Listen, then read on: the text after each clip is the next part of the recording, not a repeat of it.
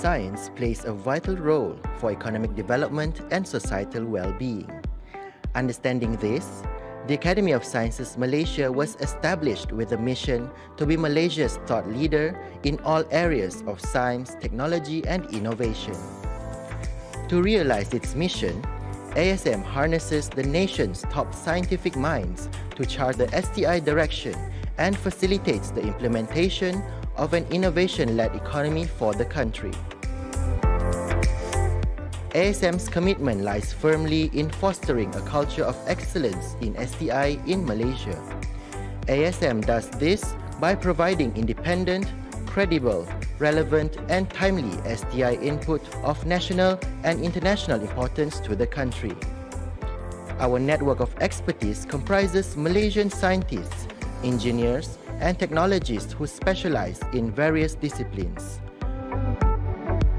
The Academy assists in upgrading the nation's technological capabilities in the industrial sectors by producing high-quality publications such as peer-reviewed journals, monographs, and books. In addition, ASM also provides input on current and future technology trends to be considered and taken up by the government in driving the nation's economy forward. To provide Malaysian scientists with the best opportunities and exposure, ASM actively extends its international networks and collaborations. It currently has a range of multilateral engagements with renowned scientific institutions worldwide. The Academy also champions the need to grow the right talent in STI by cultivating interests in science, technology, engineering, and mathematics to the younger generation. In short, the Academy's ethos is proudly defined as Think Science, Celebrate Technology, Inspire Innovation.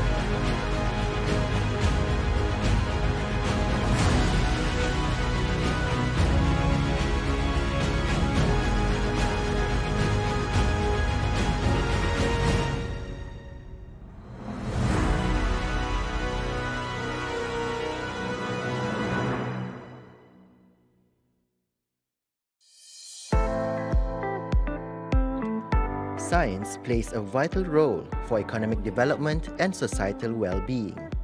Understanding this, the Academy of Sciences Malaysia was established with a mission to be Malaysia's thought leader in all areas of science, technology, and innovation. To realize its mission, ASM harnesses the nation's top scientific minds to chart the STI direction and facilitates the implementation of an innovation-led economy for the country. ASM's commitment lies firmly in fostering a culture of excellence in STI in Malaysia. ASM does this by providing independent, credible, relevant, and timely STI input of national and international importance to the country. Our network of expertise comprises Malaysian scientists, engineers, and technologists who specialize in various disciplines. The Academy assists in upgrading the nation's technological capabilities in the industrial sectors by producing high-quality publications such as peer-reviewed journals, monographs, and books. In addition, ASM also provides input on current and future technology trends to be considered and taken up by the government in driving the nation's economy forward. To provide Malaysian scientists with the best opportunities and exposure, ASM actively extends its international networks and collaborations. It currently has a range of multilateral engagements with renowned scientific institutions worldwide. The Academy also champions the need to grow the right talent in STI by cultivating interests in science, technology, engineering, and mathematics to the younger generation. In short, the Academy's ethos is proudly defined as Think Science, Celebrate Technology, Inspire Innovation.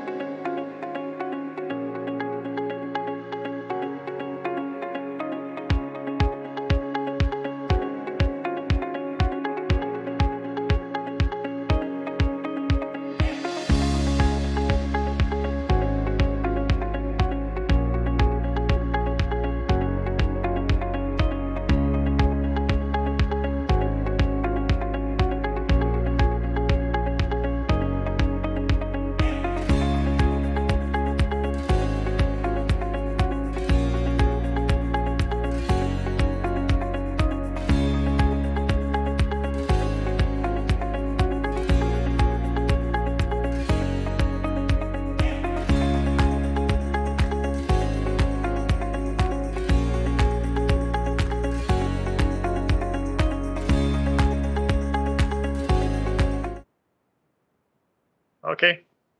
Good evening to those in this part of the world, and good afternoon to those who are on the other side of the tropical belt. My name is Dr. Rizal Hairi Ahmad. I'm attached to the organization called Nano Malaysia Berhad, a government agency looking into the commercialization of nanotech. It brings me great pleasure as a moderator with the presence of the respected and esteemed panel speakers representing the Philippines, Indonesia, Nigeria, and Malaysia itself. So the title of the session today is Leading Edge Material Development for the Tropics. So that would be the context and the pretext, and it carries a certain mission statement. So the whole idea and the whole context of this session today is to rediscover, to mine, and to look into what are the key factors for us for the countries and economies in the tropical belt to rediscover their economic growth potential, to ensure that some of the or all of the raw materials and the natural resources that can be found in these tropical belts can be retained and can be converted into high value application. So the new wave in chemistry and material sciences is bringing to the marketplace new innovative materials that can be designed for tropical conditions, and at the same time it can be also resilient against changing climate conditions. So this next generation of high performing materials will also help to accelerate unique architectural, engineering designs, solutions, and even going into high value applications, which will carry the response towards some of those revolutionary mega trends that we are witnessing today, such as renewable energy, electric vehicles, so on and so forth. So the tropics is typically a traditionally rich in high value natural resources and materials. So how can the question here today to be responded and to be discussed by our esteemed panel speakers here? How can we actually retain the conversion of these raw materials, whether it is processed as a byproduct or occurring naturally, so that we can retain it in the tropics to ensure that the economies in the tropical belt will be able to have this possession of downstream application to ensure that we are able to have a high level of ownership strategically to ensure that we have that value chain reestablished in the country so that we have greater control of our economic trajectory moving forward. So without much further ado, I'd like to bring you to the first speaker of the day. Um, the first speaker will bring us into the topic called innovating high value biomass based advanced materials. A bit of background on the speaker, namely Dr. Annabelle P. Briones. Dr. Annabelle is currently the Director of Industrial Technology Development Institute, ITDI, Department of Science and Technology, DOST. She is at the forefront of leading the institute to make local industries globally competitive through research and development, transfer and commercialization of innovative and sustainable technologies, and appropriate technical services. She earned her doctorate in engineering from Keio University, Japan, and a Master of Science in Chemistry from the University of Santo Tomas, Philippines. In 2017, she had been conferred Scientist 1 of Scientific Career System by the Philippines National Academy of Science and Technology and the CESO number 4 rank by the Career Executive Service Board.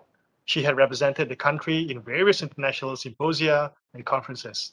She has authored multiple publications and patents, and one of her research is the Philippine mosquito ovicidal larvicidal trap system selected as finalists of the 2016 R&D 100 Awards, the Oscars of Invention. She also received the award as Woman Leader of DOST in 2019 and a recipient of the Presidential Lincott Bayan Award, group category in 2014. In 2020, the Philippine Association for the Advancement of Science and Technology bested her with the Gregorio Zara Award for Applied Research, and this year, Asian Scientist magazine recognized her accomplishment as one of the most outstanding scientists in the region in the 2021 edition of the Asian Scientist 100 Days. So over to you, Dr. Annabelle. We would definitely love to hear from the Philippines perspective in how we can achieve our mission here, our vision and mission to ensure that the tropical belt economies are able to have high level of possession and ownership towards the conversion of raw materials to ensure that we are able to sustain our growth collaboratively. Over to you, Dr. Annabelle. Thank you, Dr. Resal. Distinguished panelists, participants, and esteemed guests, good evening and good afternoon. So my topic for tonight is innovating high-value biomass-based advanced materials. Next. Biomass includes any organic matter that is available on a renewable or recurring basis. It comes from various sources like wood from natural forests and woodlands, forest replantation and residues, agricultural residues such as straw, cane trash, and green agricultural waste. And for agro-industrial waste, it includes sugarcane bagasse, rice husk, animal waste, industrial waste, seaweed, municipal solid waste, and food processing waste. And biomass is an expensive renewable resource and is seen as a sustainable feedstock to reduce overall environmental impact. Next. So let me share to you the study done by University of Bologna, Italy, and the Fraunhofer ISI, Germany, as part of a consortium led by COE AS under the framework of the Biosphere Tender Study in support to research and innovation policy in the area of bio-based products. So as you have seen here in the table, These are the top 20 most promising bio-based products under natural rubber, vegetable fibers, renewable oils and fats, lignin, terpenes, polyelectrolytes, and urban bio-waste. So with this, the biomass category, at the right side, there's the top 20 most promising bio-based. So the outcome of selecting the top 20 bio-based products reveals important information on the general trends in the bio-based industry. First, the most significant attention is on the industrial development of new bio-based materials targeted at advanced technical applications. So engineering materials with elevated mechanical properties suitable for the automotive and construction fields such as polyester, biopolyamides, matrices, and fillers for reinforced biocomposites, but also biolubricants represents the vast majority of the top 20 innovative bio-based products. Next slide. So as shown here, I just pick up the top natural resources in the Philippines as based on the downstream products that could be developed. So we have the abaca. The Philippines remain as the world's leading abaca producer.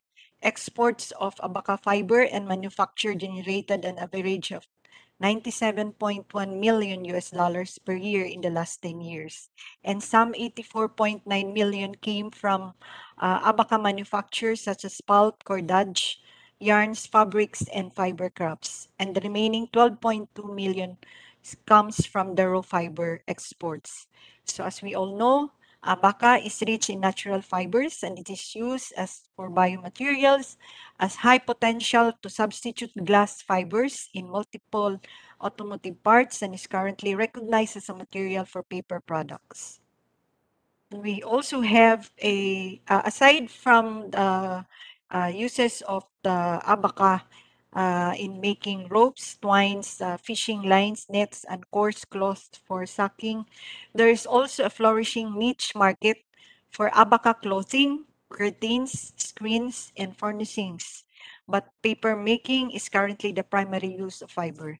And we have also the natural rubber.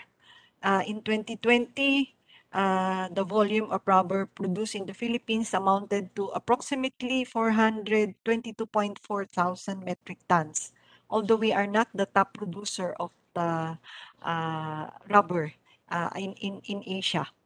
So the Philippines was seventh in global natural rubber production in 2017.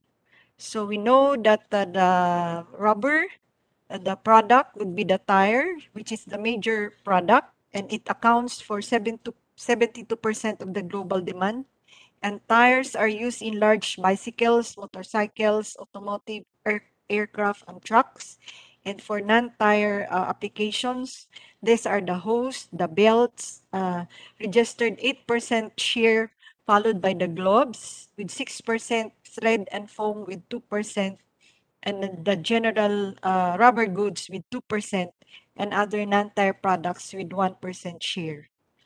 So based on the industrial rubber market, global industry analysis, and opportunity assessment, from 2015 to 2025, the global industrial rubber market is expected to boost demand due to the growing automotive industry, rising construction output, includes roads, bridges, buildings, and racetracks, to name a few, and manufacturing activities. Next, I also include here the coconut.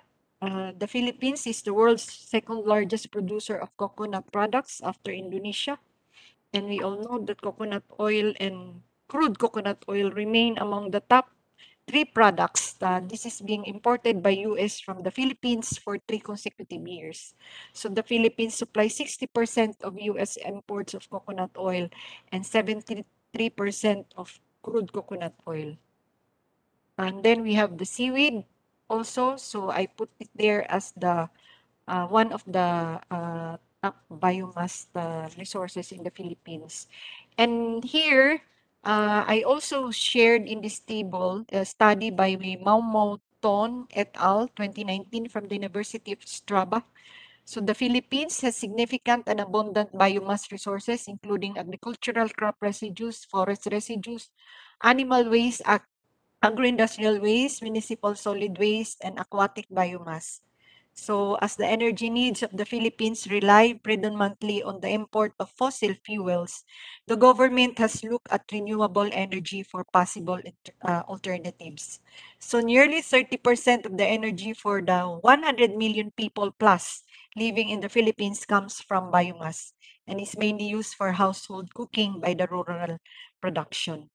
So additionally, the biomass industry is rapidly advancing uh, with 277 megawatt of installed capacity around the country. Next slide. So I am also going to share with you a UNESCO science report in 2021. The Race Against Time for Smarter Development, published in 2021, it presented a heat map showing the change in scientific publishing from 2012 to 2019 on 56 topics related to the Sustainable Development Goals. So summarized in this slide are the top topics that show growth in output among the tropical countries. This topic can be taken as an indicator of the research trends and priorities in the region. So the top research topics for the SDG is goal number 6, the wastewater, the clean water and sanitation. And then we have the SDG 7, affordable and clean energy, and the SDG 9, industry innovation and infrastructure. Next slide. So for the clean water and sanitation, we have the wastewater treatment and reuse. So this make use of the biomass, the base polymers as being used as materials for the removal of heavy metals from aqueous environment. Some important biomass monomers are being transformed into micro or nano capsules for this purpose. Next slide. We have also the uh, SDG 7, affordable and clean energy. So biomass also plays a significant role in the development of biofuels. It can be transformed into clean energy and fuels by various technologies, reducing overall biomass waste quantities, the greenhouse gas emission, and dependence on fossil fuel-based power plants. And we know that there are already large commercial scale biofuel production from microalgae using genetic engineering is also being pursued as one of the research trends. And there is also increasing literature on biofuel plants found in the tropics as alternative fuel sources and tools for better environmental management. Next slide. So SDG 9 for the industry, innovation, and infrastructure that give importance to biomass in construction. So aside from biofuel, biosource materials are also gaining importance in the construction industry. So some experts on construction shared that biomass-based or biosource construction materials play an essential role in the tropics because they limit the building's environmental footprint due to their renewable nature, ability to store atmospheric carbon, and their low gray energy. The gray energy refers to the total energy consumed throughout the product's life cycle from production to disposal.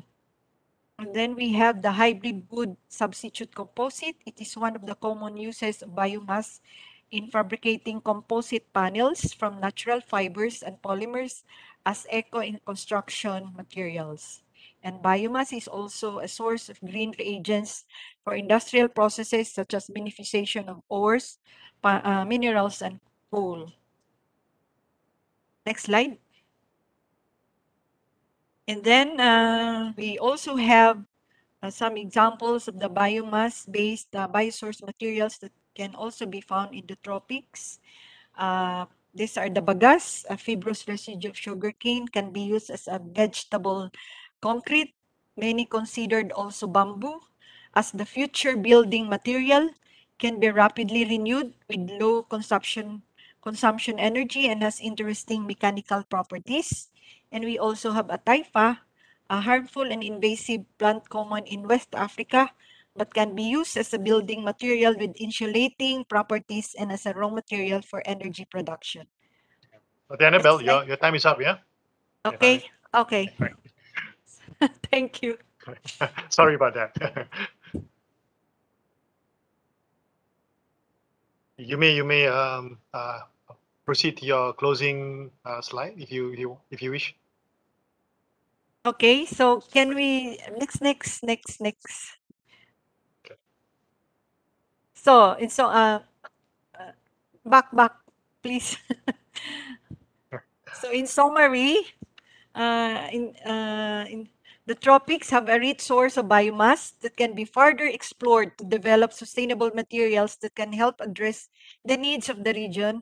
Residues waste can still be transformed into resources for the development of value-added products that are cost-effective and environmentally sustainable. And then aside from developing new technologies for industry, we also hope to inspire innovation even among the private sector. And Mhm. generally, through this presentation, we agree that there is indeed a need for high-value conversion of indigenous materials because they can positively influence the local economy.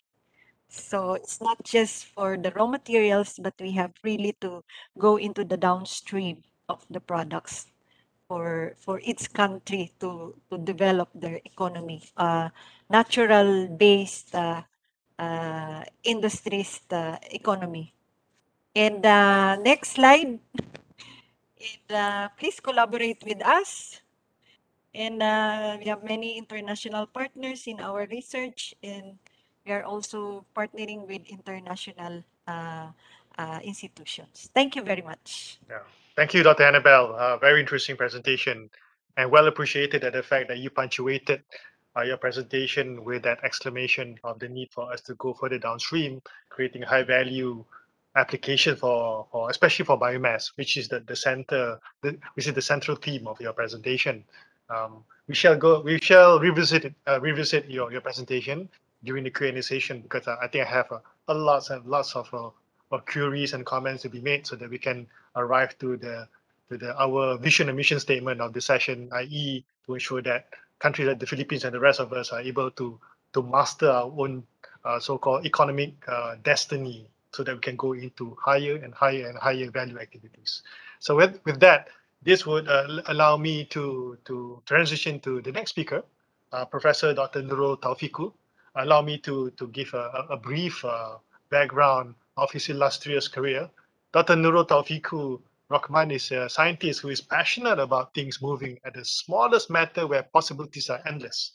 Something that is strange and unfamiliar to most people.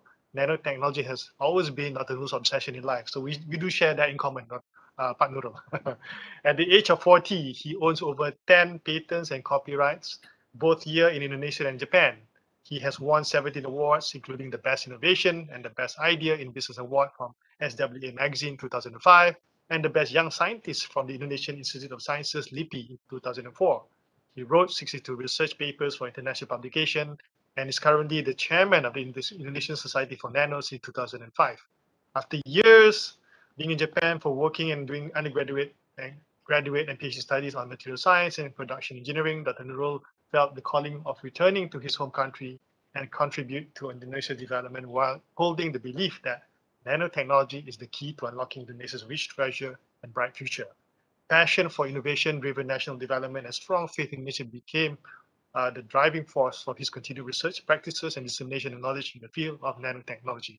So with that, over to you, Pak Nurul, from lab to industry, from your perspective in terms of how we can empower our respective economies to go into high value activities. You may start now, Thanks. Pak Nurul. Yeah, thank you, Dr. Rizal. Good evening, everybody.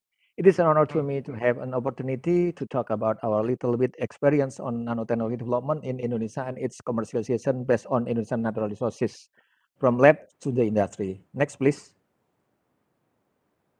Okay, scientists dream that in the near future, they can create robotics white blood cells swim through the circulatory system of the human body, ingesting and destroying pathogenic agents such as harmful bacteria, virus, and insects. Next, please. Well, a nano is a dimension of a nanometer. 1 nanometer equals 1 per 1 billion meters, very, very small. Next, please.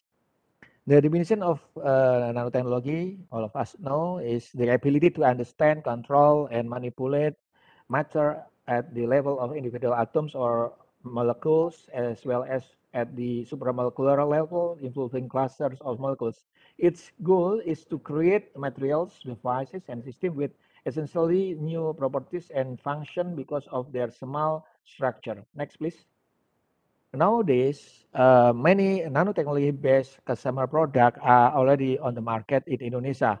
Food supplements, sport equipment, our shoes, clothes, computers, electronics, cream, cosmetics, exactly. And over 2000, about 10, maybe 3,000 customer products based on nanotechnology are already available in the market in the world. Next, please. Moreover, it is also predicted that nanotechnology can lead to the fifth industrial revolution. We say that nanotech revolution will give significant social impact that equal to 4 previous industrial revolution in a relatively short period. Next, please. Well, talking about our country, Indonesia is blessed with abundance of natural resources, including its biodiversity, the second greatest after Brazil. This may be used as raw materials for nano-based product, and we are the third most populated country in the Asia and fourth in the world, with around 200 now 70 million people, and this is a big and potential market. Next, please. Recently, research on medical plants has attracted a lot of attention globally, and medical plants will seemingly continue to play an important role as a health aid. Next, please. Why do we need nanotechnology in traditional medicine? Because first, there is a limitation in traditional technology to extract such as herbal materials. So we need nanoprocessing technology. Second, since traditional extract method may use a toxic solvent, the use of amounts of those are limited.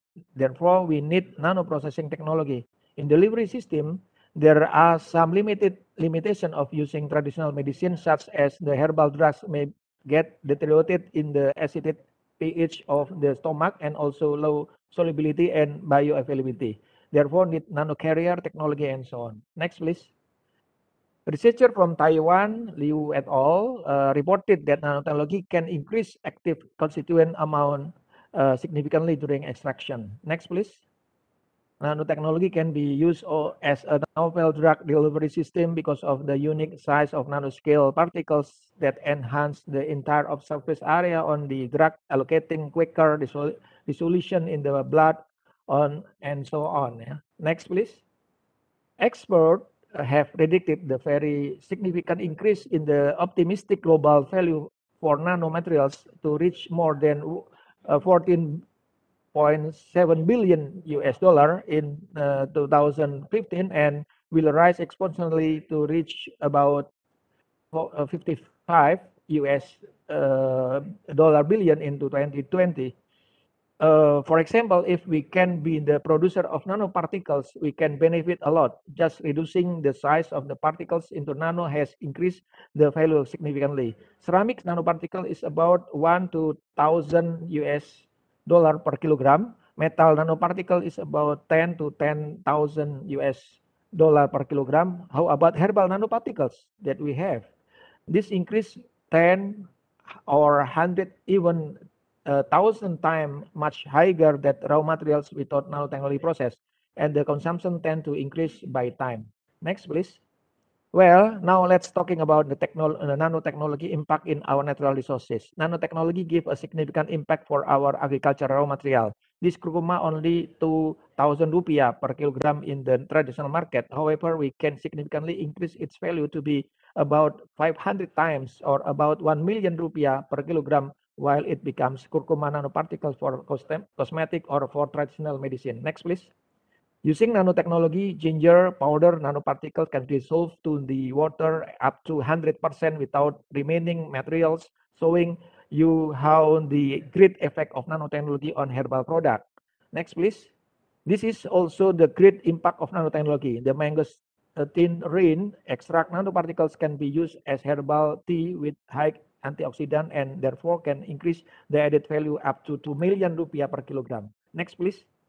Well, here is the chitosan nanoparticles from a shrimp cell. We can change the unvalued fisheries waste to become a raw material for high quality of cosmetic and medicine product. It can be used for anti-aging, sunscreen, wound healing, drug delivery, antibacterial, and so on. Next, please.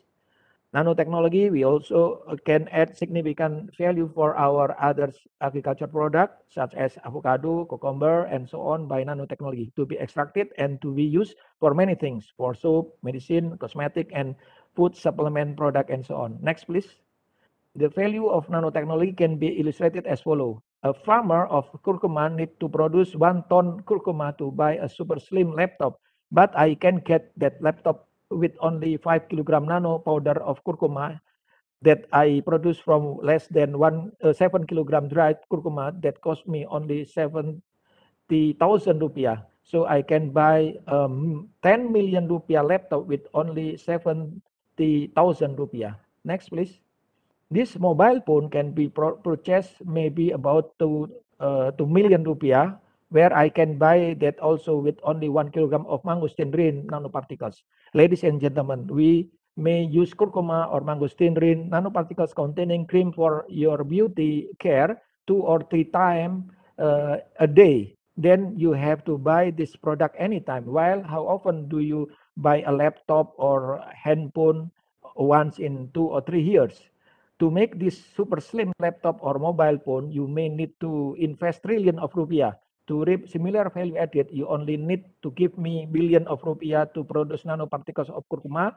With this illustration, then we Indonesia will choose which one.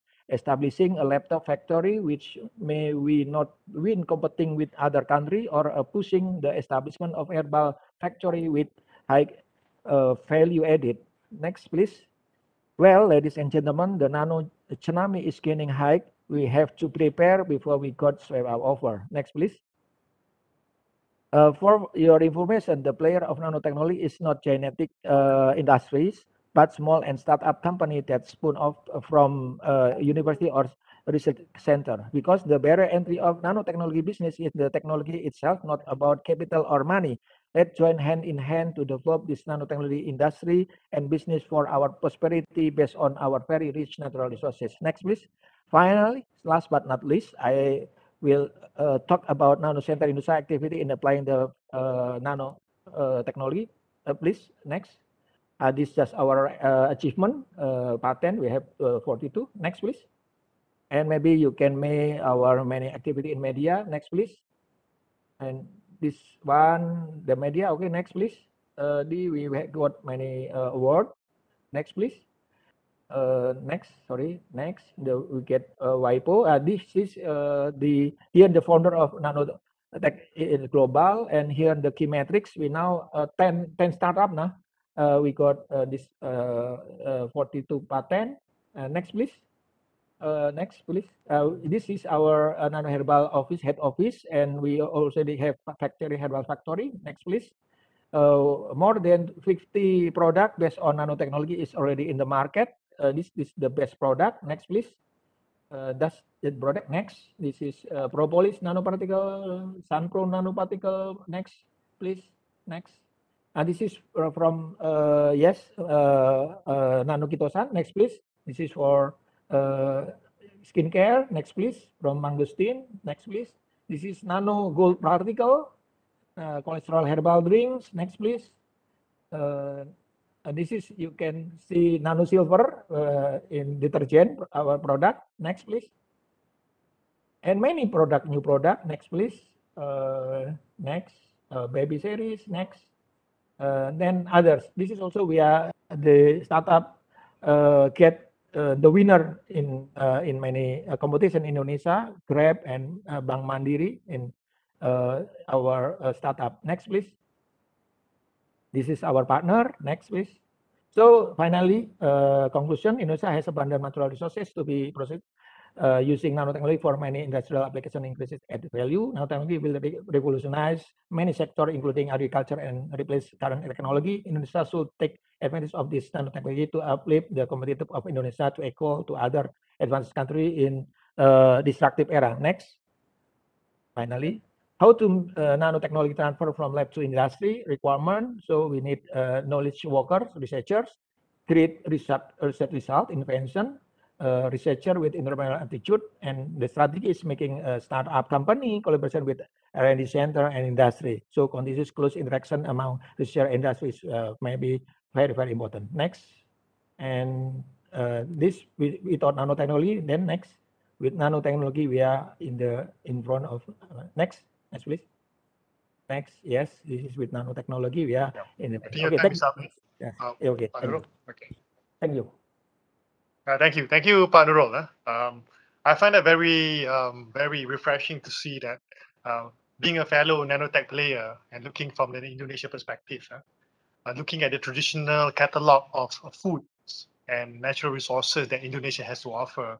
And this is a prime example of how, with the incorporation of technology, but in this particular case, nanotech, you're able to convert, something which seems to be abundance around us that we take for granted, as food and whatnot, can be converted into high value application, which is closer to and very intimate to us in the form of cosmetics, in the form of personal healthcare products, in terms of advanced nutritional solutions to improve our lives. Whereas the previous presentation by Dr. Annabelle looking at things that helps us to improve as a nation in terms of achieving sustainable development goals set by United Nations as such. So by looking at these two aspects of how technology intervention and understanding of how we can push this raw material from biomass from the previous presentation, from the pre-existing food ecosystem, and how we can push it into push the boundaries of application for personal care, healthcare solutions. So this already provide at least two facets of how we can push the agenda to ensure that the tropical belt economies or countries is able to pursue high value activities beyond beyond the obvious, so to speak. So thank you so much for that. We'll come back to that and how we can see how we can move this agenda forward by ensuring that how this economy can work together collaboratively. Which brings me to the next presenter. I think Mr. Eugene Lau, I think you have to, your session is now being pushed up to as the next presenter. So allow me to present Mr. Eugene Lau. He's an architect who has practiced in England, Malaysia, and Australia for more than 30 years. And over the last 7 years, Eugene has refocused and committed his work towards bamboo design. So we're looking at a very focused president on bamboo, building and teaching. He joined Ibuku in 2015 as lead architect and worked with the Ibuku team to create many of the bamboo buildings in Green School, Green Village, Bali, and Ibuku's project internationally. He has also been actively promoting bamboo via talks, workshops in bamboo in Bali since 2016, and over the last 3 years, further advocating bamboo and architecture design, teaching and mentoring within organizations and universities in Southeast Asia.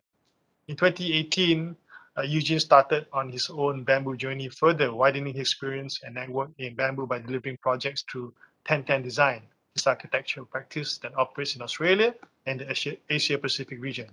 At the start of the 2020 COVID pandemic, Eugene returned from Bali to Melbourne, and during the lockdowns, he started a bamboo Instagram account, Better Bamboo Buildings, as a bamboo building design platform. He subsequently launched a blog, Better Bamboo Buildings, sharing design information and insights that subsequently developed into a bamboo building design course and learning resource. Eugene is currently working on bamboo building project in Southeast Asia and writing a book on bamboo architecture to be published early 2022. So over to you, Mr. Eugene. I would love to hear the potential of bamboo, especially in the context of Malaysia, but of course across the tropical belt. Thank you, Dr. Rizal. Next, please. Bamboo, as we know, is has been always referred to as a poor man's material. We see pictures like these where buildings rot quickly, And bamboo, if not treated well, and if it's exposed, will develop fungus, will get eaten by insects, and will rot. Next, please. When we look at bamboo, it is really a re-emerging material, especially when we compare it to steel, to timber, to concrete. Bamboo is really the new kid on the block. It is just starting. It has always been with us traditionally, but in today's world, we are beginning to see bamboo grow in its different context. Next, please. There are more than 16,000 species of bamboo in the world, and if you can look at the purple area, bamboo thrives in the tropics. There is abundance of bamboo. There's a lot of it. It is regenerative. It is fast growing. It is also renewable. Next, please. Bamboo is lightweight, easy to handle. One person can work with a pole, and you don't need cranes, you don't need big trucks. It can be easily moved around. Next slide, please. Of course, bamboo keeps soil together. It replenishes dilapidated soil. It gathers water a lot. It grabs water, but more importantly nowadays, it sequesters carbon a lot more than timber, kilogram for kilogram. It outputs oxygen also more than timber when compared to a tree, say. Next, please. With bamboo, the two ends of it is that on the village end, we can see it uplifting communities, providing economy, providing business. And on the other end, when we think about harvesting it responsibly, growing it, and then producing it as well, it provides a lot of business and value. Next, please. Bamboo as a full culm pole, if you like, is an interesting material. It is a pipe. It is a pipe with different sections and with vascular bundles. Imagine these fibers going through this pipe. The fibers are more dense on the outside with a silica layer, as you can see there. And as it grows towards the center, it is more spongy, if you like. And in each section, there is what you call a diaphragm on the inside, and the outside is called the node. Next, please. In today's bamboo world, we have managed to figure out how to treat bamboo, right? There are many ways now applicable to different levels, but bamboo is now able to be grown, harvested, and treated responsibly, ethically, so that we have the material that we can use, especially in construction, where it can be relied that it is not going to be eaten by termites, it's not going to rot, provided we design it properly. Next, please. Also, methods of joining bamboo. The joints in bamboo construction are critical. So new methods, new and improved methods are also being combined with traditional methods to produce more strong joints that are applicable in buildings in, let's say, wind-prone areas and earthquake areas. Next, please.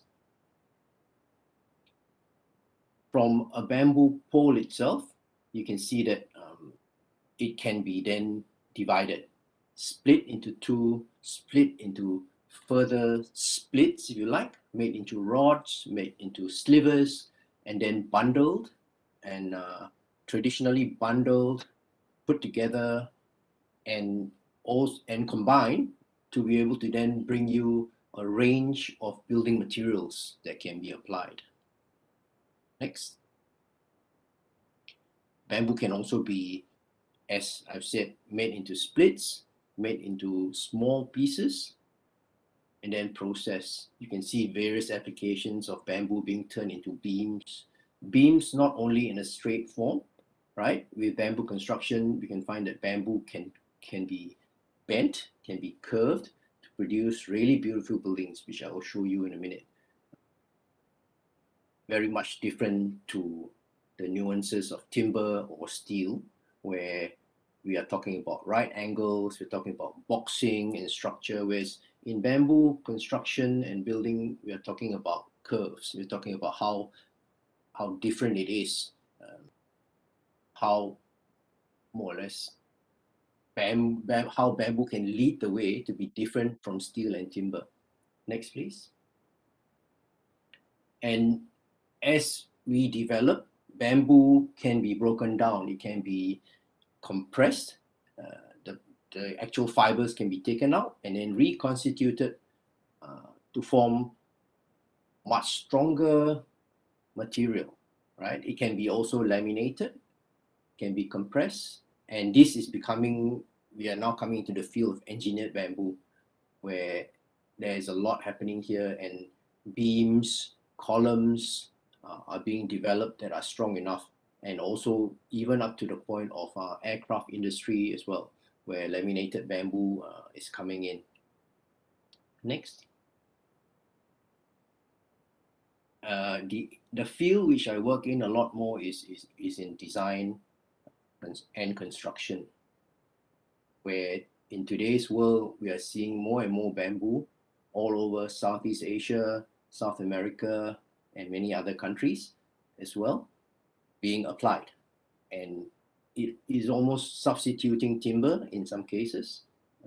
And here in this slide you can see going clockwise from the left would be framing, house framing in the Philippines, and then top right would be more like portal framing in Indonesia, and then bottom right would be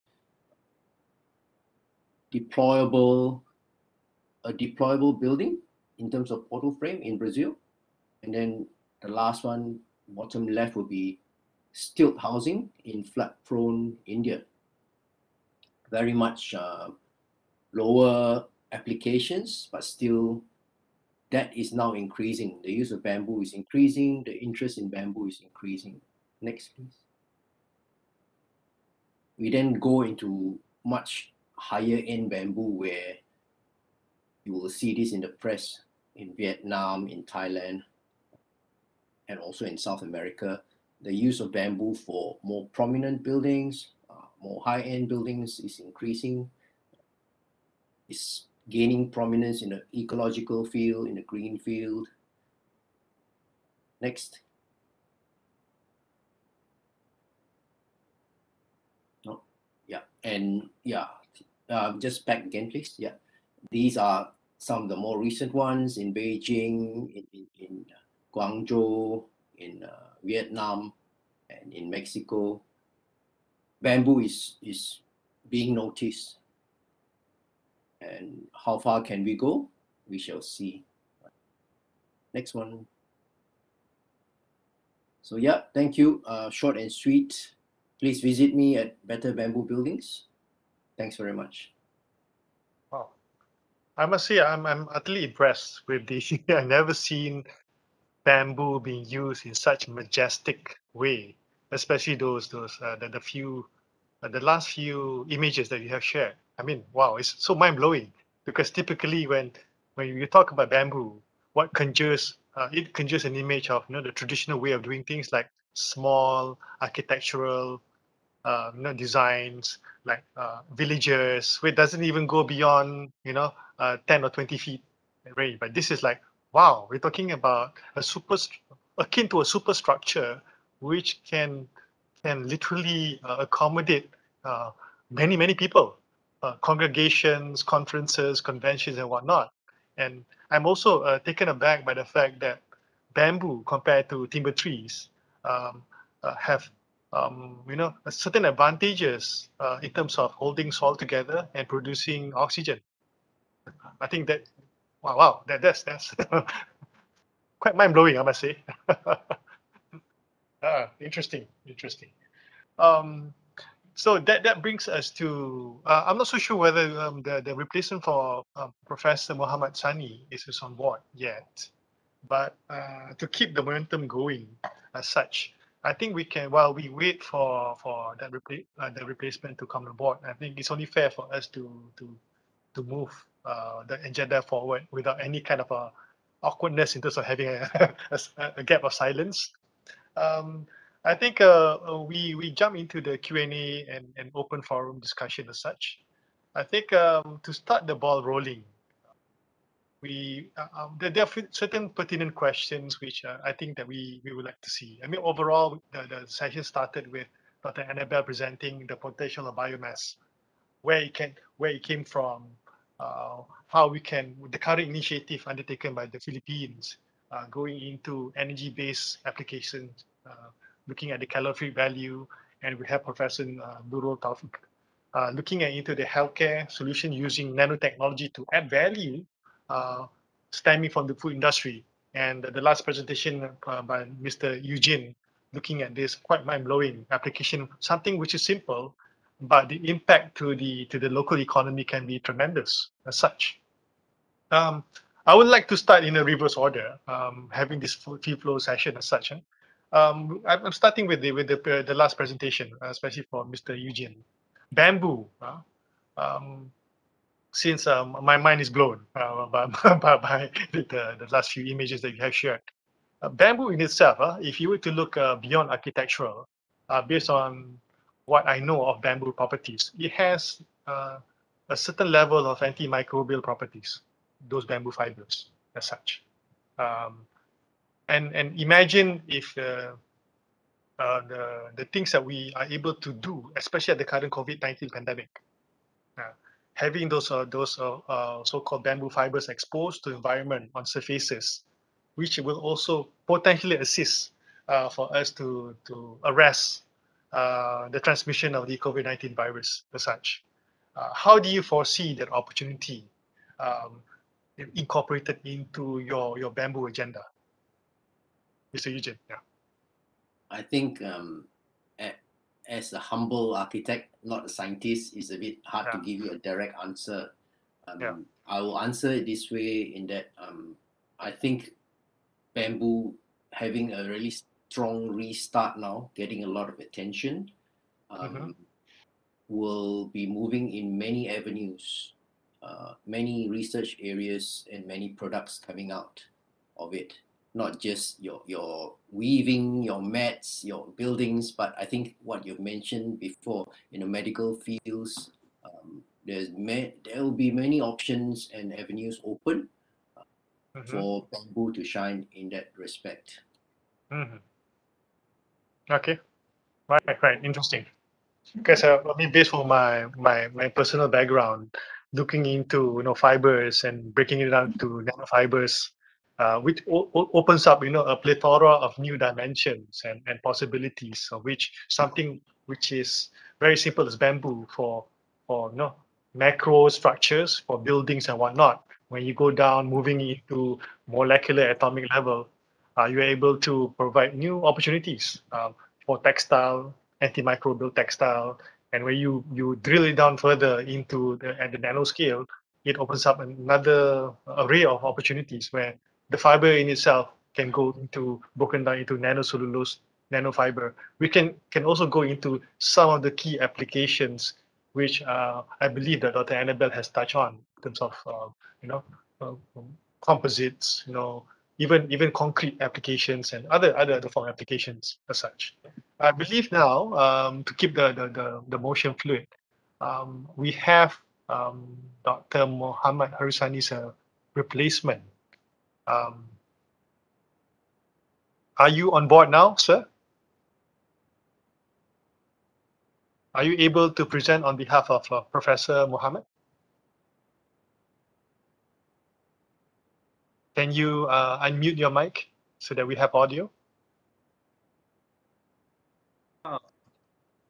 Thank you. Can you hear me now? Yeah. Oh, good afternoon, everybody. My name is Engineer Emmanuel Ajani. I'm a deputy director under Professor M.S. Aruna. I would like to start by apologizing on his behalf. There's a program at the National Assembly. It was supposed to have rounded up, but of course, you know how politicians are. So it's a bit delayed and it can't get out. So I'll be making this presentation quickly on his behalf. Okay. You have, Mr. Emmanuel, you have 10 minutes to present on behalf of Professor Mohammed. So I believe I shall hand over the floor, the virtual floor to you. Okay. Thank you very much. Okay. So the topic, localizing and diversifying the downstream mining output for sustainable economic growth. The presentation by Engineer Professor Mohammed Sani Aruna, the Executive Vice Chairman of NASENI in Nigeria. Next slide, please. The purpose of this presentation is to achieve sustainable economic growth. Raw materials of resource-rich developing countries should be processed domestically rather than being exported in their unprocessed form. Most of us are into materials. We know that once you add value to raw materials, the output and profit to the local companies sometimes is many folds more than the price of the actual raw materials. And some of the measures and policies that are in place in Nigeria, especially that can incentivize downstream beneficiation of resource-rich developing countries will be discussed. Next slide. In several cases, some of these policies, even in Nigeria where we have these policies, they are not usually done properly.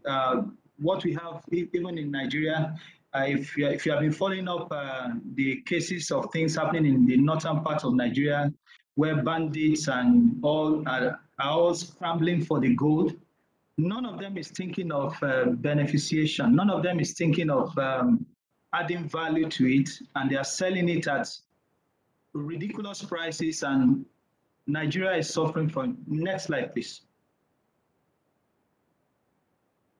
If you look at the population growth of Nigeria, Nigeria is already above 200 million. And on the next slide, which we'll see, the percentage that the downstream mining sector is adding to Nigeria's GDP is almost nothing. But we know that if we add value to all those raw materials, all those natural raw materials that are being produced or extracted in Nigeria, it will actually add a lot more. Can I, next slide, please? It's a bit tiny, but let's look at the next slide to see the actual amount of that solid minerals. You can see on that blue block,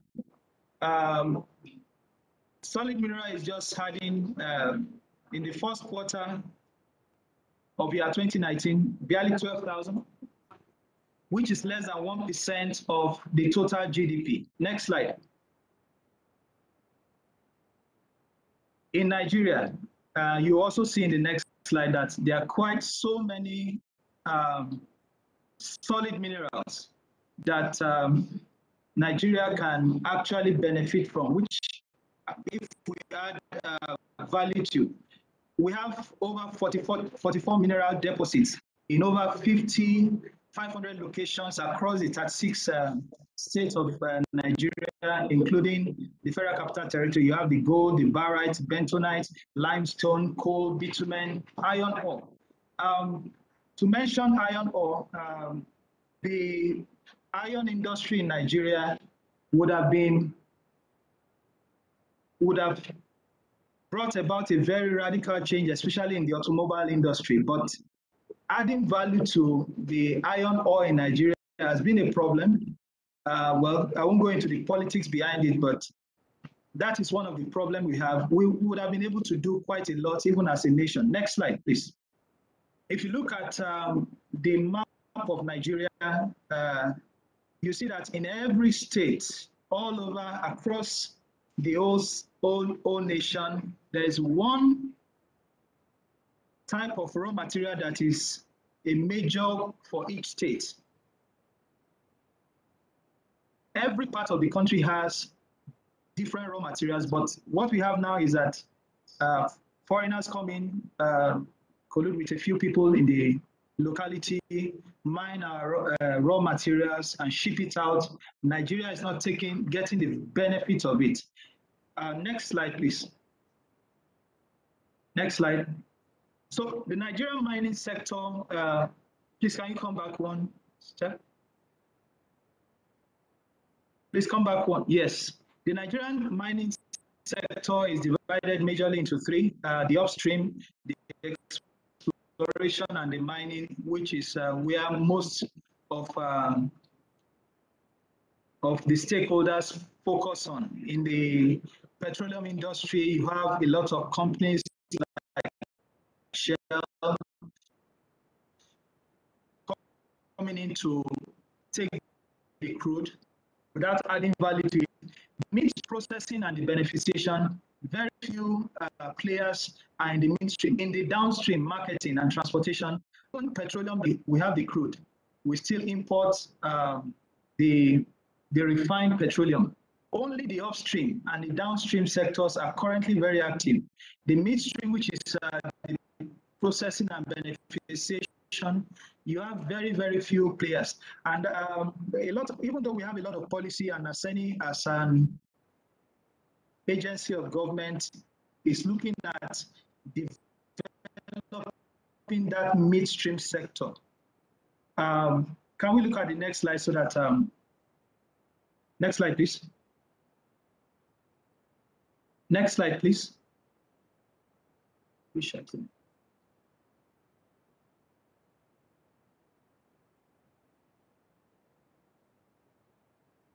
So if you look at the GDP from, please, this is not my next slide, please. Can you move forward, please? Hello? Yes. I have three more minutes. I'll be done before then. So the 7 priority areas in the mining sector. Number 1 is the iron ore, is metallic, which will have been about 77%, 77. Then we have gold, limestone, barite, bitumen from the petroleum sector, coal, lead, and zinc, and a few others. Next slide. It's taking time. Okay. Next, please. Next slide.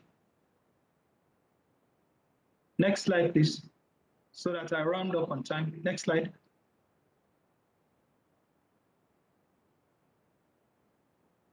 Yes. Okay. So this is what I'm trying to currently, crude oil, especially petroleum and natural gas, takes the larger share of the Nigerian mining sector. If you look at crude taking about 6.69% of the entire GDP, and if you look at the quarrying and other minerals, it's just less than 5.5% of the total.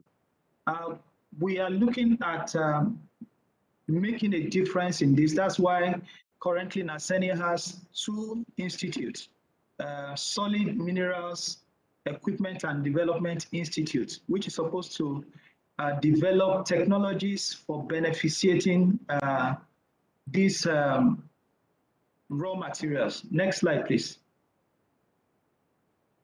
Next slide. Next slide, please. Next. Okay. The objective of the downstream policies in Nigerian mining sectors is, number 1, to move from the extractive, which is commodity-based economy, to a manufacturing-based economy. That is, we will use our raw materials and then to prioritize the downstream value addition. Next slide, please. I'm looking at my time. Next. Okay, so these are some of the, please come back. Let me round up on that slide before the reference. Okay, so we have regulatory framework. We have the Executive Order 5. We have the Petroleum Industrial Bill. Executive Order 5 actually talks about using local technology to develop local things. I talked about the establishment of the Solid Minerals and Machinery Development Institute, which is under NASENI. We already have 2 of these, and we are establishing more to develop the downstream sector and beneficiating solid minerals in Nigeria to avoid just taking away the raw materials. Thank you. Sorry for the way it is done. I'm sure Professor Aruna, as soon as he comes out, he would get across and he will join you. Thank you very much. Thank you, Engineer Emmanuel. Thank you for stepping in for Professor Muhammad Harisani. I appreciate the presentation and the disclosure of the strategies adopted by Nigeria, the interest towards going further downstream and being more internally dependent in terms of creating new growth opportunities, in having greater mastery of your natural resources in the form of minerals and others as well. So, well, in the conclusion of your presentation, to add value to the session and to respond to the mission statement of why we are congregating this evening, is to look into to how we can further collaborate between countries that are participating this evening to respond to that clarion call, leading edge material development for the tropics. So question number 1, I would like to throw this to Dr. Annabella. Your presentation is have been centered around the opportunities surrounding biomass, but during your I mean in the course of your effort towards pushing your biomass-based industry in the Philippines, what have been the key challenges in pushing those biomass material further downstream in the Philippines, and what were the internal and external factors? Are you looking at both factors interplaying at the same time, or are they mutually exclusive? What would be your response to this? What are the key challenges here? Maybe you need to unmute your Yeah, I have to unmute.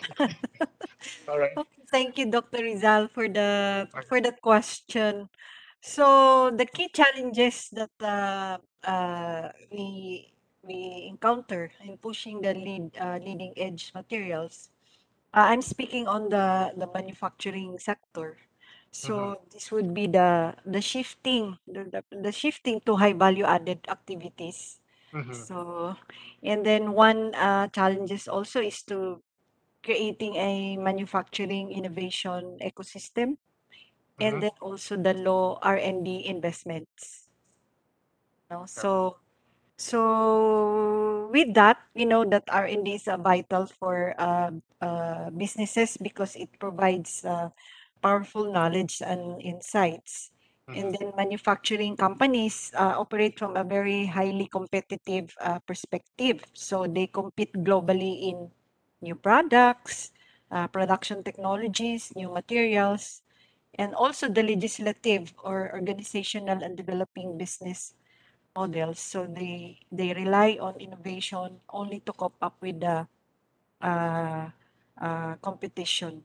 So these are all internal, but and also for the external because of the global competitive of the new technologies coming in also. So those are some of the key challenges in pushing the of the downstreaming of these biomass materials. But the government is doing some efforts of the shifting to high value added activities, and then also investing in upstream or core sectors, and linking and integrating manufacturing with agriculture and service industries for that. But how do you get the industry, the private sectors to be interested in adopting? Because at the end of the day, the private sectors or the industry, they always look at bottom line, Okay. meaning that, yeah, how can they make money in the immediate term rather than going for the long term? Because technology carries risk, right? Going downstream requires technological innovation intervention. And so as for wearing the government hat, as you are Um, representing SC, how do yes. you So get them interested? Yeah. okay. So I work from the Department of Science and Technology. And Yeah. so we really also do research and development. So that's why I mentioned a while ago, one of the challenges is the low R&D investment. But now at our Department of Science and Technology, we invest in our Science for Change program. This was to accelerate Okay. science and technology innovation in the country, to keep up with the Mm-hmm. developments in technology and innovation are game changers. So this is Okay. in for the industry to go into R&D and collaborate with the academe, and also the Okay. research development institutes also. So it's one of So enticing them. And then we also have our NEET centers in the regions for mhm, research and development also. This is also for the industries. mhm. And a Okay. collaborative research and development also, another program to leverage Philippine economy. So this is a synergistic uh, academe industry relationship, to invigorate the Philippines R&D. Okay. And with some also financial support from the government. Our Okay. setup and startup. Wow. I mean, I can summarize that the Philippines is very serious in pushing the innovation agenda to ensure that there is life beyond the obvious, right? All this biomass accumulated, being wasted can be converted into high value added activities to ensure that you can create new jobs, new business opportunities, and business development opportunities for the industry to grow, not just for the local market, but going regional and international as well. Thank you for that. And that brings me to the next question, which I want to direct to Professor Nurul Taufiko, because the fact that you came back from Japan, you answered that national duty, the call of national duty to serve the nation and to bring more value to the Indonesian economy.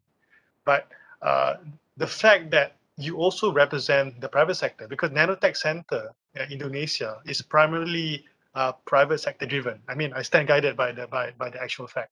Um, but how do you see from that angle the private sector taking a proactive initiative, assisting the government to push the downstream agenda, in your perspective, getting the nanotechnology component to create new value into Indonesia pre-existing sectors. But the one that you presented earlier on is in food sector, healthcare sector. But from the private sector, what are the steps you have taken that you can share with us so that we can understand how we can adopt this model across the tropical belt countries, for something for us to learn from? Professor Nurul? Okay, thank you for the question. I think Indonesian government is very very serious for put the agenda to increase capability of R&D. They put now we have BRIN, new agency. Now my institute, Indonesian Institute of Sciences and agency of um, BPPT and others now join together with the new name of BRIN. This is how serious our country to want to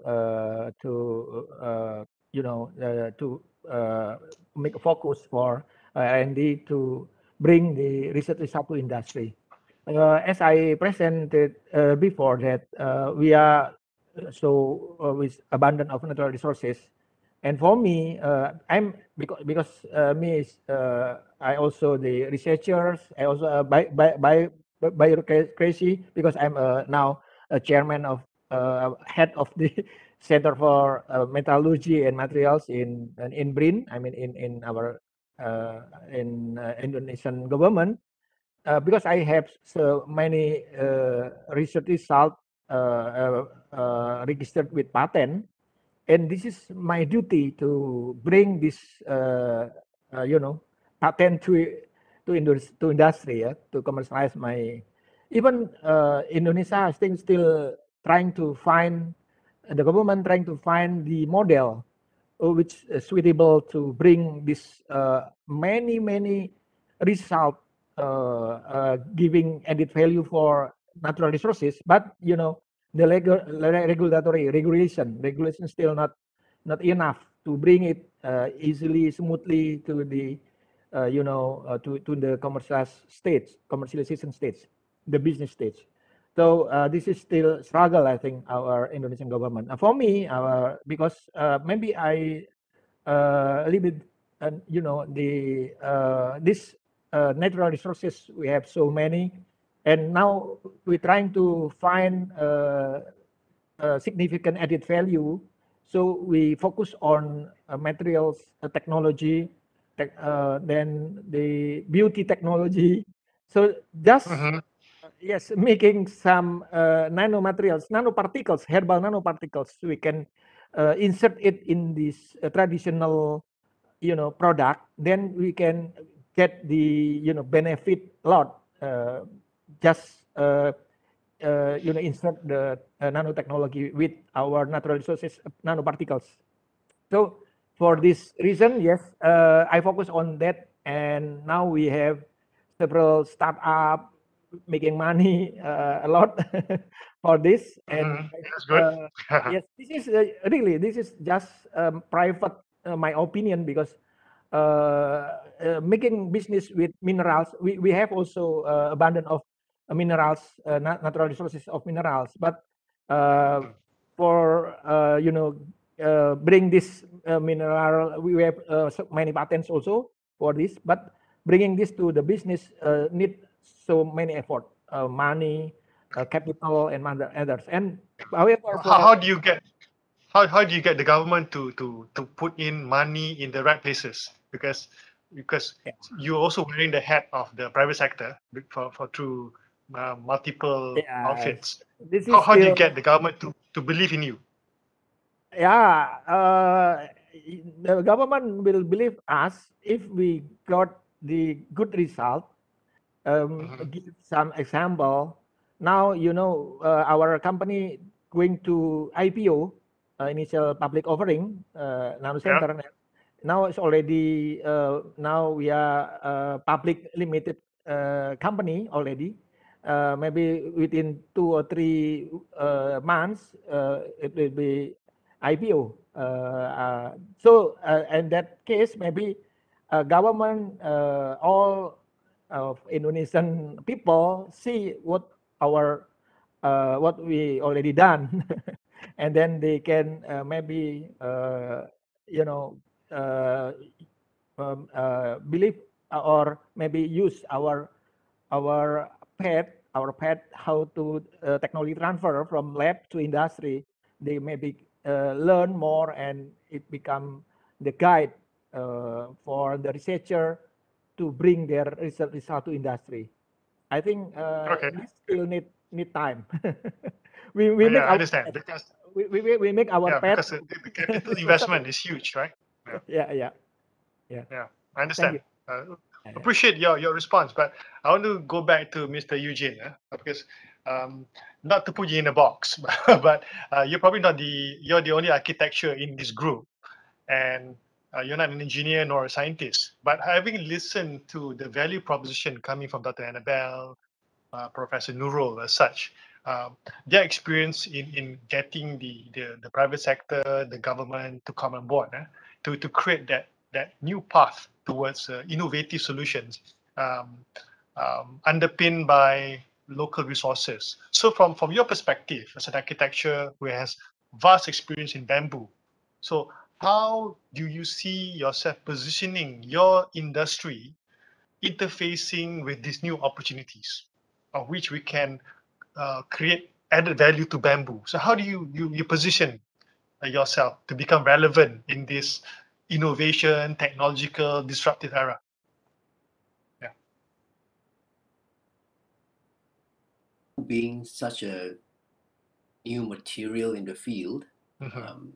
I think the main hurdles for us to get it even in construction Yeah. into construction is compliance, right? Acceptance and compliance still. Mm-hmm.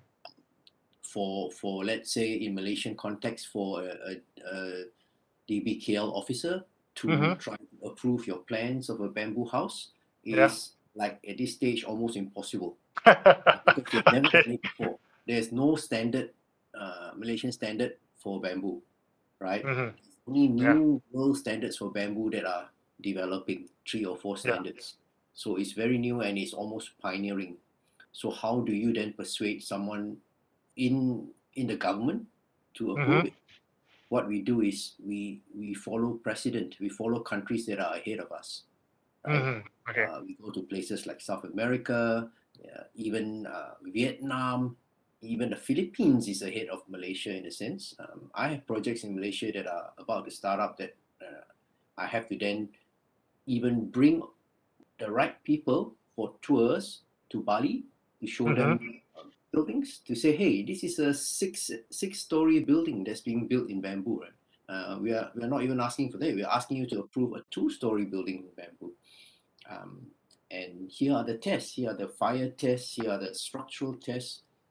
So it's convincing in a very basic way to say that it's been done before, uh, to get over that hurdle. Yeah. Build it and get it approved. Almost, So right? so that is like the about the core of your current initiative, right? Just to get it accepted. Yeah. Yes. I mean, the other point also is that bamboo being bamboo, if you do not design it correctly, water gets to it, sun gets to it, it can rot. Mm-hmm. If you do not treat it correctly, Mm-hmm. insects come and have a party inside and eat up all the stuff, right? Yeah. And have a great feast. Um, what is also needed from scientists like yourselves is looking into how to coat bamboo to protect it, to create this Okay. possibly a nano coating. It's been talked about for 6-7 years already, maybe 8 years, but we have not seen one on the market yet. Eventually, if that comes in, that will be someone smiling. Yeah. Yeah. That will be a game changer for Yeah. many bamboo people. Yeah. Right? So I'm so yeah, happy that you're able to connect, Mr. Eugene. I mean, you are smart as smart can get. So you have triggered that conversation opportunity for Dr. Annabelle because she smiled first. Why yes. don't you respond to that before I jump over to Engineer Emmanuel? Yeah. Can you respond to that? Yeah. You smile Okay. first. Go ahead. Yeah. Okay. So I'm happy to learn because we have our Forest Products Research Institute, which is also under the Department of Science and Technology, and they also have a program on the bamboo. And one of their R&D is also on that, developing a coating for that, not only for bamboo but other wood furnitures for to protect the wetting and oxidation and heat, no? And then we also have a program on bamboo also for a big program under our Philippine Textile Research Institute for going bamboo textile also. Yeah. And microfibrillation cellulose also Mhm. using Yeah. bamboo. So we are on the same. We Yeah. have also bamboos in Philippines, and I think there's also a move to. I think they are already developing a shorter bamboo, not the longer other Uh, variants of bamboo. So, so Well, Interesting. Yeah. Go yeah, ahead, thank Mr. you. Eugene. Yeah. Yeah. Yeah, just a bit more about bamboo. I think in terms of it as a material, it is just at the starting line. It's re-emerging, and especially countries like Philippines, is really a hotbed now. It's a hotbed for bamboo.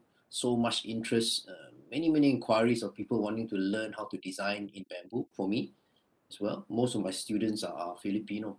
Universities come and ask and say, "Hey, I want you to run a class for 10 of my staff, not even my students, my staff, right? So that they can teach." So this thing is going to grow exponentially, I think, especially in the design and construction field.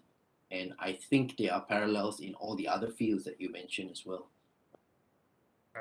I think this is what we call an enabler, where with the solution coming from Dr. Annabelle, even I'm sure Professor Nurul as well. I mean, in Indonesia, you have vast experience in this nano coating technology, which will enable those impediments. How do I say, to overcome those barriers?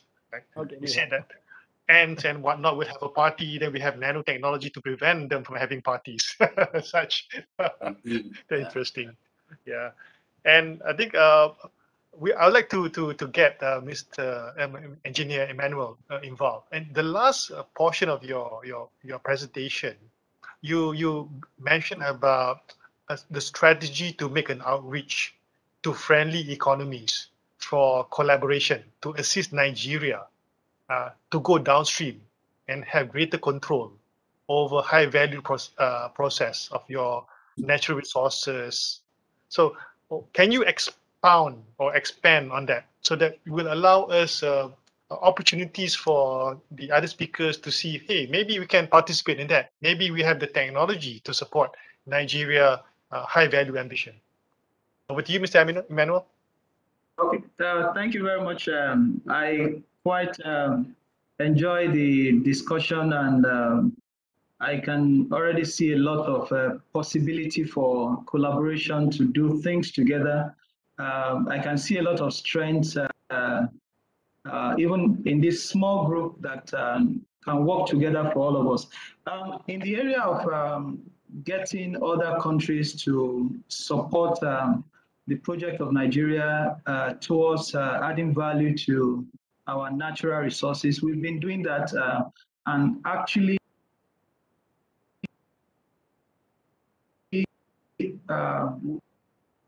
the essence of the Nigerian government establishing NASENI, the National Agency for Science and Engineering Infrastructure. So what we do is that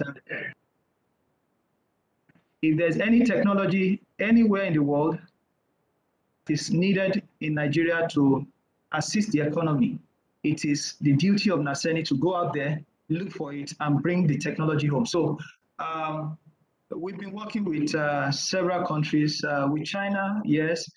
With Indonesia, I was Professor Nura. When Indonesia in 2012, I was at BPPT and a few other agencies of government and private sector to look at their processes. I was at PT Bindad. We looked at how to look at the technology of producing even armored vehicles, talking about the aircraft production, rifles, and all that. We were there. So we actually collaborate, and I very soon, because we've opened a discussion with your ambassador in Nigeria to actually get our two presidents to sign the MOU so that we can work together on that. So we are doing that with China 2 years ago. We actually trained about 60 of our engineers on the production of transformers. Coming back to mineral resources, Nigeria, especially one of our northern states called Katsina, has the best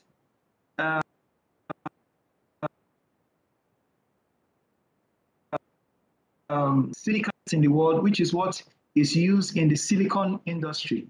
But we are not adding value to it. But we are working with the Chinese, one of the Chinese companies, CGWIC, World Industrial Corporation.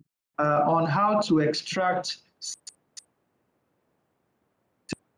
silicon, produce silicon ingots, and from silicon ingots to slice them into wafers, which is used for solar cells. Currently, we are producing solar panels, solar modules, but we still import the solar cells. But once that project is done, we are going to be producing solar cells for the rest of Africa, and I'm sure we'll be able to work with several of you. Do I call you Dr. Eugene? On the issue of nanotechnology coating for the bamboo, we've been working with some research groups looking at bamboo, studying the bamboo, the strength in the lateral for mimetics research. We also have a very strong nanotechnology research group here. So if you're interested, we could actually talk about those coatings. We could look at carbon. We could also look at carbon nanotube. The research in carbon nanotubes is not well pronounced, but is one hell of a strong material, very light. But when you produce coatings with carbon nanotubes, it actually increases the strength, and we've used that for a lot of things. So we could actually talk about that if you're interested, and we could set up maybe a small group to work on what you have in mind. Thank you very much. Wow, I think Mr. Eugene, you're like the lightning rod here. Everyone is like pitching to you. You represent the downstream application of what the industry wants, and we have here three suitors who are able to say, hey, I have A, I have B, I have C, and you're spot for choices. I think this is what I think the objective of this session is to look at collaboration between countries, understanding how we can push downstream. And Eugene, your participation here is priceless, because you probably said that I want A, I want B, I want C, and people like Dr. Annabelle and Engineer Emmanuel say, hey, I have what you need. And I think to summarize this, I think we're running out of time. We are hitting the 10 p.m. mark here. So I would like to express my utmost gratitude to Professor Nurul Taufik for participating, for Indonesia, Dr. Annabelle, my colleague from at Asian Nano Forum. So right now we're both vice president of that so-called Asian-wide association, and of course Mr. Emmanuel and Mr. Eugene for your much valued contribution to this session. And I hope that whatever that we have discussed here will translate into something which is real, an example of how when friendly economies, that's critical. The word is friendly economies here, can collaborate without the exploitation agenda, because any collaboration here must be at parity, of which all partners are on equal footing. When you come in, you add value to both economies, and there is a mutual technology transfer and mutual utilization of what can be developed together. So that's what is meant by our so-called vision and mission statement towards creating that leading edge material, so that people like us in the tropical belt can also be in a leading edge economy, and we can able to redefine the global supply chain to ensure that whatever the high value added activities can be retained in the tropical belt. So with that, I also would like to express my thanks to the organizer, the Mahathir Science Award, Academy Science of Malaysia, for getting me on board as a moderator. So with that, I conclude the session. Thank you, everyone. Have a restful evening. And to our friend there, Emmanuel, I think Nigeria, you're still daytime over there. Have a nice day. Stay safe, everyone. Hopefully, we can meet physically at some point in the future. Thank you so much. Bye-bye. Thank you. Thank Thank you very much. you. Bye-bye. Bye-bye. Thank you very much to all the panelists for their insight and inputs. We have come to the end of the second day of the conference.